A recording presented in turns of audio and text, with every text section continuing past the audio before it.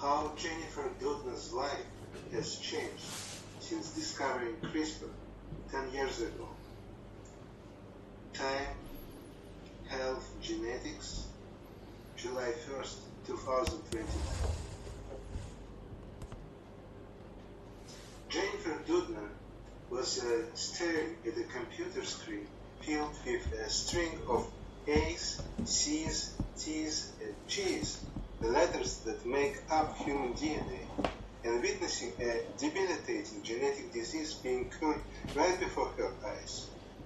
Just a year earlier, in 2012, she and microbiologist Emmanuelle Charpentier had published a landmark paper describing CRISPR-Cas9, molecular version of autocorrect for DNA, and she was seeing one of the first demonstrations of CRISPR power to cure a human disease. She was in the lab of Dr. Kiran Musunuru, a Harvard researcher who was eager to show her the result from an experiment he had just finished using CRISPR to treat the blood cells from a patient with sickle cell anemia. What the analysis revealed was something that few scientists had seen before. After using CRISPR, the mutation responsible for causing the patient's sickle cell anemia was no longer detectable. It was a thrilling validation of Doudna's work as a co-discoverer of CRISPR, a technology that allows scientists to edit the DNA of any living thing with a precision that had never been possible. In the case of sickle cell anemia, CRISPR spliced out a single aberrant letter from the 3 billion base pairs of DNA in a patient's cells. With a mutated letter gone, the cells would presumably start forming healthy red blood cells that carry oxygen instead of the harmful versions that make the disease so painful for the 100,000 people living with the condition in the US. Quote, "That was the moment that it really hit me that these patients wouldn't have disease anymore," end of quote, Doudna says. Quote, "The concept of curing diseases that in the past were manageable at the best was really a turning point," end of quote. It has been 10 years since Doudna and Charpentier published their first paper describing the technology. During that decade, CRISPR has driven innovative thinking in nearly every aspect of life on Earth. Scientists and companies are testing CRISPR not just to treat human disease, but also to improve plant crops and alter the populations of microbes in livestock that contribute to greenhouse gases due to their methane emissions and ultimately to climate change. Drought and pesticide resistant, more carbon-friendly livestock and lower emission population of gut microbes are all possible with CRISPR. But those are its beneficial applications. As with any cutting-edge technology, the power to edit genomes has a dark side. While it holds promise for curing intractable genetic diseases, it would potentially also be used to impart certain traits like eye color, hair color, intelligence, or specific physical attributes which could then be passed on to future generations. Potential application to cells like eggs, sperm, and embryos, where the changes can be inherited, keep Doudna up at night. She has spent the past decade evolving her own thinking about her role as a scientist and as the co-discoverer of an awesome technology that snatches the power of evolution out of the hands of nature, places it squarely into the unprepared arms of humanity. 10 years ago, I was in a very different place, quoting her. I was a biochemist doing curiosity-driven research, which was what led me to working with CRISPR in the first place. I was teaching my classes, educating my students, that I wasn't thinking in the context of society-level implication, legal implication, ethical concerns, end of quote. She says, quote, nothing I had done in my past work would have fallen in the bucket, but I had to grapple with the fact that CRISPR was different, end of quote. Over the past decade, dozens of companies have emerged to take advantage of CRISPR to treat human disease, and Doudna's nagging fear about CRISPR even came true. In 2018, scientists used the technology to permanently alter the genomes of twin girls, despite Doudna and other leading scientists around the world having agreed to moratorium on using CRISPR on embryos. Quote, I'm always a little bit worried as more and more companies jump on the CRISPR bandwagon and start clinical trials. End of quote. She says, quote, what if those trials get ahead of themselves and a negative event occurs that sets the whole field back? End of quote. If the first 10 years of living with CRISPR were about working out the scientific challenges behind editing genomes, the next several decades will be about coming to terms with technology's revolutionary power. Doudna has now embraced her role and obligation to lead the right conversation involving the public, patients, scientists, policymakers to ensure that the changes CRISPR produces ultimately do more good than harm. The technology that Doudna and Charpentier who was then at the University of Vienna, first described in 2012, was breathtaking in both its power and simplicity. Then opportunistic viruses insert their genetic material into bacterial genomes using their host to churn out more copies of themselves. The bacteria respond with their own genetic defense. They generate repeated DNA sequences that send it to the viral genes and provide instructions for powerful enzymes that can splice out the intruding DNA. Doudna and Charpentier teams worked out a way to apply the same strategy to targeting and snipping out specific portions of DNA in the human genome, namely those containing mutations responsible for genetic disorders like sickle cell anemia. CRISPR is programmed to edit DNA only at certain places, operating like a pair of molecular scissors equipped with enzymes that can cut the DNA and the genetic GPS guide made up of another complementary genetic material called RNA that can find the designed DNA sequence. The duo won the 2020 Nobel Prize in Chemistry for developing the gene editing method. But by that time, Doudna, a professor in chemistry and molecular and cell biology at the University of California, Berkeley, was already a scientific rock star. In the decade since she co-published the seminal paper, the number of students interested in logging time in Doudna's lab has ballooned, due in equal parts to burgeoning promise of CRISPR and to the opportunity to add Doudna's name to their resumes. The Innovative Genomics Institute, IGI, at Berkeley is Doudna's answer to the profound question raised by the gene editing technology she introduced to the world.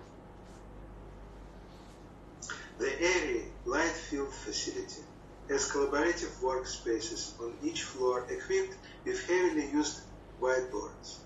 Every blank surface, including the glass walls of most offices in the building, is covered with scribbles reflecting the brainstorms of dozens of scientists and students involved in the Doudna lab. In order to capitalize in CRISPR promise, quote, I quickly realized very early on that there was so much to do that there was no way my academic lab could tackle it, as she says.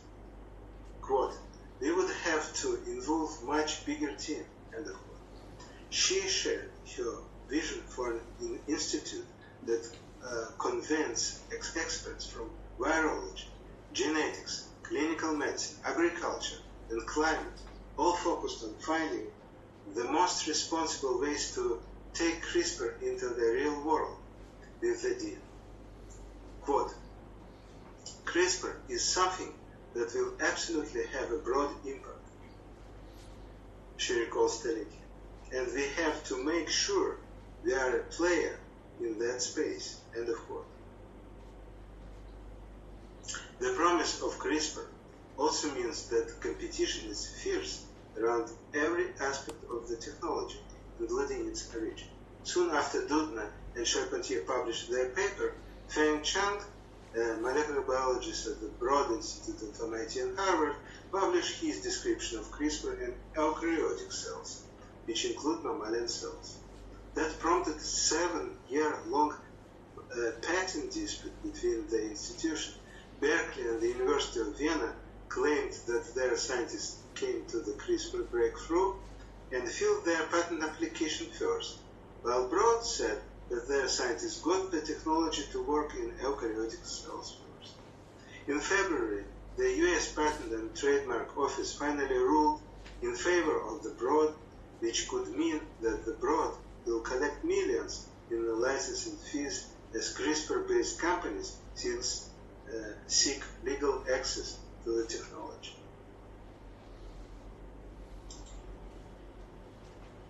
Quote, the claims of Broad's patents to methods for use in eukaryotic cells, such as for genome editing, are patently distant, end of quote, the Broad said in a statement. But the decision doesn't end the dispute.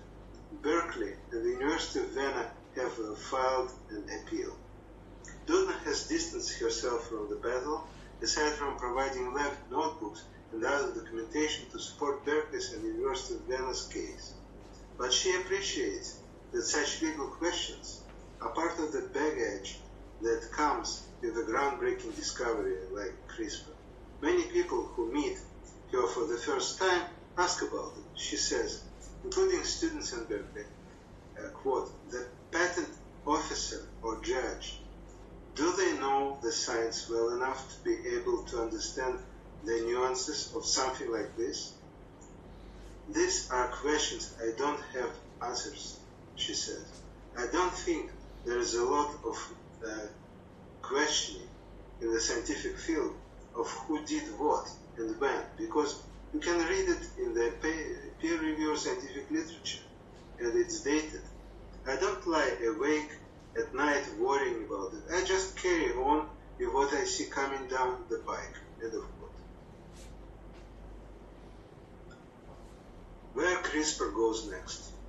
The first forays into treating human diseases with CRISPR have focused on conditions like blood cancers, in which doctors can remove cells from patients' bone marrow, which produces immune and blood cells, edit them with CRISPR to remove unwanted mutation, and then return the fixed healthy cells back to the patient. Doudna's team is collaborating with researchers at the University of California, San Francisco, and the University of California, Los Angeles, to use a similar strategy to treat sickle cell anemia. One of Doudna's several companies that she set up with former students, Caribou Biosciences, uses CRISPR to edit cancer-causing sequences out of the DNA of immune cells from patients with a variety of cancers, including non-Hodgkin lymphoma. Scientists, including Doudna's group, are continuing to refine the technology by finding ways to edit even more precisely. While CRISPR is effective, it's not perfect at making the type of change that you want to make at the desired position, Doudna explains. Making it so is critical as CRISPR expands into trying to treat not just well-understood genetic diseases like sickle cell, but also more complex ones like dementia and heart disease that are the result of multiple changes in a variety of genes. With sickle cell, for instance, CRISPR edits out the single mutation responsible for the disease, after which the cell's natural DNA repair mechanisms take over and fix the DNA. now with a correct sequence that can produce normally shaped and functioning red blood cells. But other conditions may require not just removing mutations, but replacing them with more complex, correct sequences so that the cell can make the proper proteins or substances.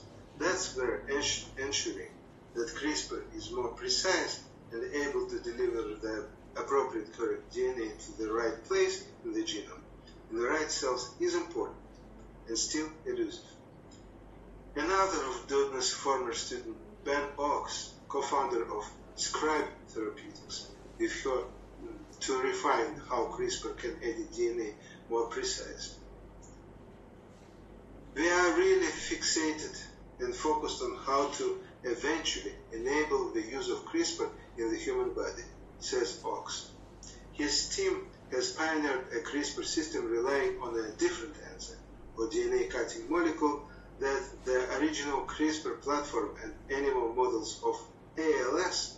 The system seems to edit the target mutations more efficiently and contribute to a longer lifespan for the animal than the original CRISPR platform.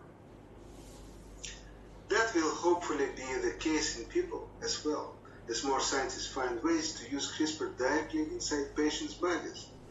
In 2014, Doudna co-founded Intellia Therapeutics, and its scientists have tested a CRISPR-based intravenous treatment for transthyretin amyloidosis, relatively rare disease involving the buildup of abnormal form of a protein in organs and along nerves, causing damage to the heart and nervous system.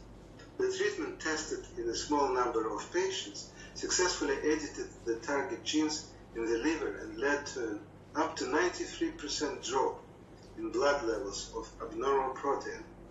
And a month after the infusion, the company reported in June. This first demonstrated of the safety and efficiency of CRISPR-based editing in a patient's body and how to take something that is incredibly powerful in the test tube or petri dish and make it start to behave like medicine, says Intellia President and CEO Dr. John Leonard. Transforming environmental health.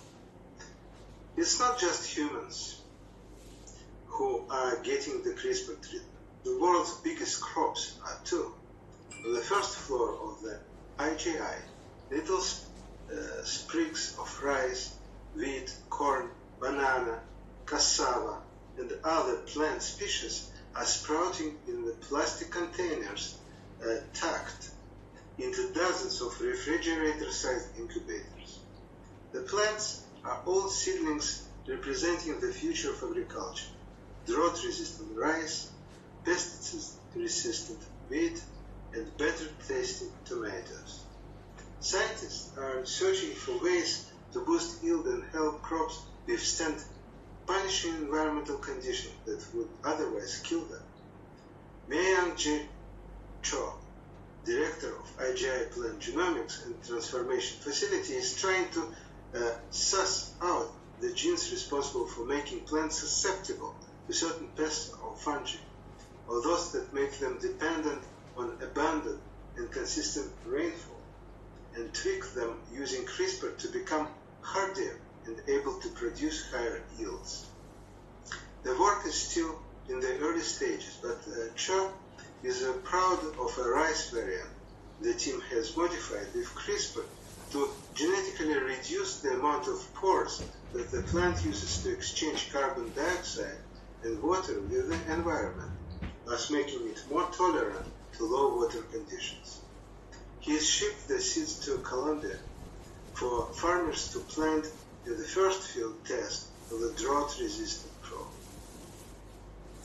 The list of features that Cho is hoping to edit with CRISPR is long and continues to grow. He's working on knocking out a gene that could be responsible for making wheat vulnerable to fungal disease. He is growing corn that could be genetically resistant to herbicides, allowing farmers to control pests without harming the crop.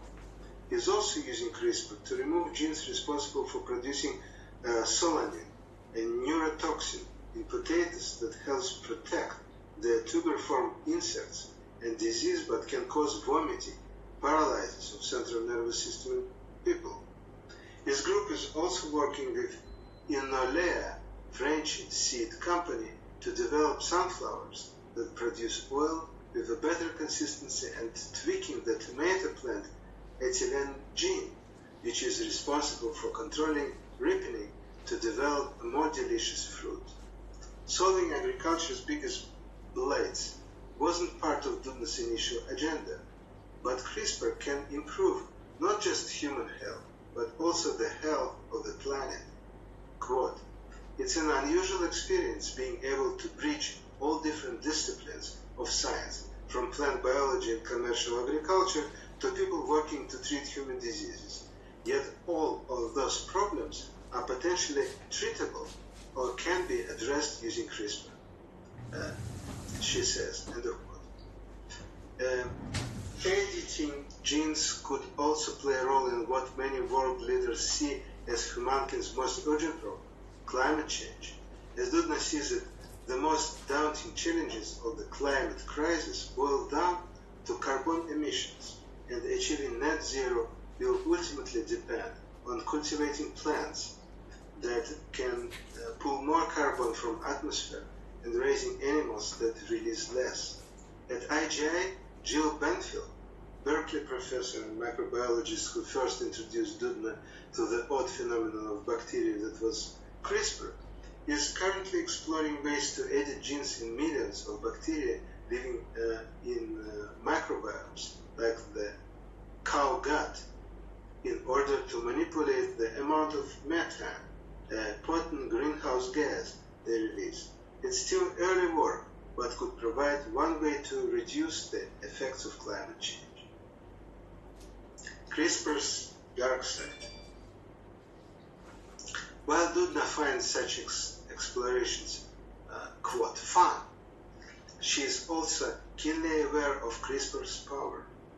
Soon after she published her paper, she had nightmares in which Adolf Hitler came to her to learn about how CRISPR works. In the wrong hands, the power to edit genes could lead to medical abuses and even eugenics, in which people could select for virtually any feature, including those involved in physical appearance and intelligence. In 2018, her fears about using CRISPR to tweak human genes were realized when she received a shocking email from a Chinese scientist, He Jiankui, who told Doudna that he had used CRISPR to change the DNA in human embryos, and that as a result, twin girls had been born, the first people on the record to have their genomes permanently altered by CRISPR. Up to that point, scientists had agreed to a moratorium on such experiments because of deep ethical concerns. Quote, "It's hard to explain my emotions on seeing that," end of quote, says Doudna. Quote, "It was a feeling of horror because this was the scenario that we, the scientific community, had been thinking about and trying to mitigate against, and now it actually happened. How do we manage that?" End of quote. Years later, there is still no easy answers. In the controversial experiment in China, the twins' father was HIV positive, and he edited a gene believed to contribute to resistance to HIV in an effort to protect the children from the virus. But the Chinese court determined that he manipulated consent documents and questioned whether the parents were fully informed of the nature of the study. Ultimately, he was jailed for violating medical regulations with his unorthodox experiment. What was so horrifying was realizing that this was an experiment that had been done on human beings that had never even been done in animals, said Doudna. Quote, "It's brought back Mengele," end of quote. She adds, referring to Nazi physician who experimented on prisoners including twins, at Auschwitz during World War II. I thought, oh my God, I don't want the technology I am involved in to be doing that, end of quote. After initially feeling that she was not qualified to tackle the bigger social and ethical implications of CRISPR, Doudna realized that with the remarkable discovery also came responsibility that she couldn't shirk. Quote, here we are sitting on this powerful technology and more scientists are adopting it, yet most people outside of the scientific community have no idea about it and what it can do. End of quote, she says. Quote, what do I do? Call my senator? I have no idea. There was nobody to ask. End of quote. So she turned to other Nobel laureates, including David Baltimore, who had struggled with similar ethical questions after he and others discovered how to manipulate DNA to recombine its sequences in different ways. It was a crude, earlier version of gene editing with much less control than CRISPR affords, but which has contributed to drug treatments and promising vaccine candidates. Doudna, with the help of other leading scientists, including Baltimore, drafted guidelines for how and when to best apply CRISPR, and agreed on a moratorium in 2015 on using CRISPR for the type of embryo editing that he conducted. But without a way to enforce such guidelines, Doudna believes that CRISPR's next battles will be in public opinion and legal settings, as the public court and the regulatory bodies confront which applications of CRISPR cross ethical and cultural lines. We are going to have to forge a path and figure it out, she says.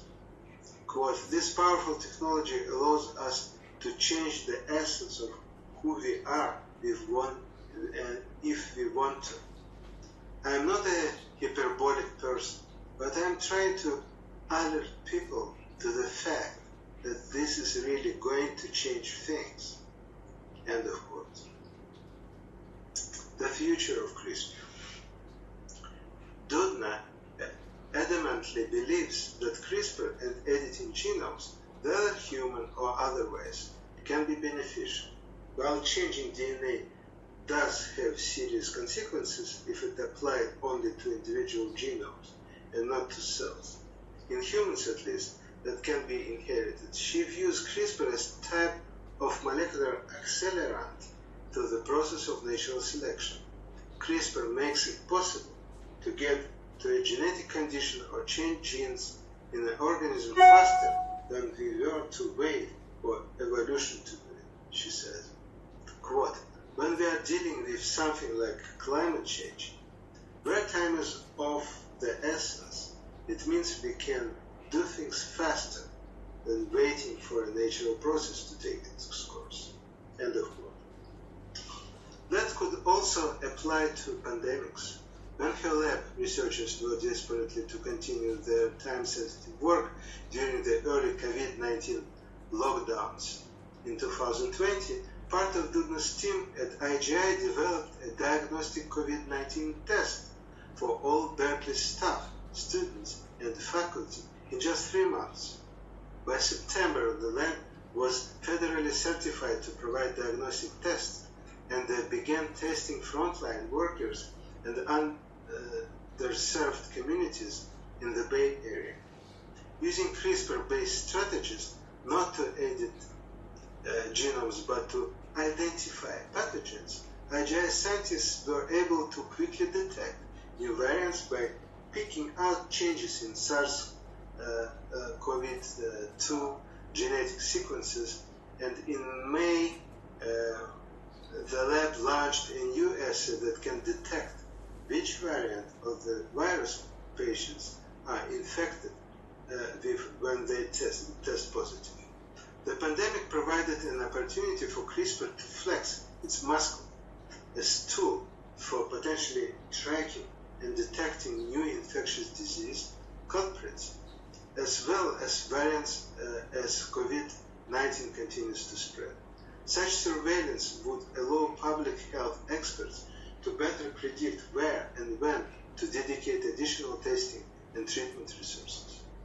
Doudna recently reread her landmark 2012 paper and admits that while she has a sense that it was, quote, kind of a moment, end of quote, she could not have envisioned the profound ways CRISPR is now transforming. CRISPR is making us rethink genetic diseases. It's now possible to contemplate curing rather than treating for a lifetime. Genetic conditions like sickle cell anemia or vision problems like macular degeneration. The dialogue about climate change has also been redirected, given the possibility that CRISPR could help address major sources of organic carbon emissions at their source in the gut microbiomes of animals. There is no turning back the clock on the incredible scientific sovereignty that humans now have over their world. Doudna is keenly aware of her responsibility in making sure that power is wielded through thoughtful collaboration.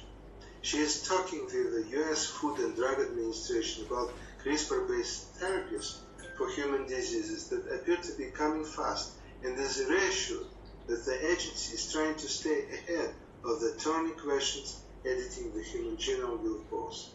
However, while Doudna is optimistic that the transparency and open dialogue that she has advocated for the past 10 years about CRISPR will push the technology in the right direction, she is also aware that it will be impossible to completely control CRISPR. It wasn't until a few years after publishing her paper that the enormity of what she had discovered and the weight of responsibility that came with it finally hit her. Doudna was in Napa Valley attending one of the first ever CRISPR meetings and had arrived a few hours earlier, so decided to take a hike. As she reached an overlook with a spectacular view of the valley, quote, I suddenly felt profoundly sad, end of quote, she said. Quote, I should have felt happy. I was in a gorgeous setting and was fortunate to be there, but I hadn't really had a moment like that to myself in a long, long time. I reflected for the first time that there was a before CRISPR for me and an after CRISPR.